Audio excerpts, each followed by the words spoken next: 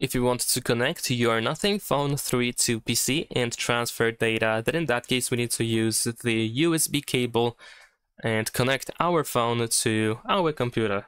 So once you do that, once we connect the phone to the computer, first you will see that you are charging the phone, of course, but we're gonna go to notifications, and over here we have this information: charging this device via USB.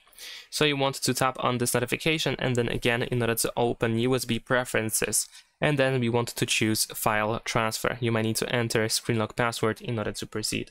And then once you do that, you should be able to find your phone on your computer.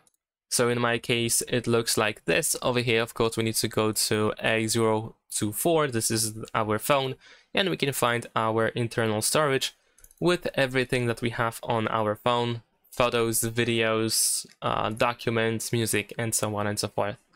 Thanks for watching. Leave a like and subscribe.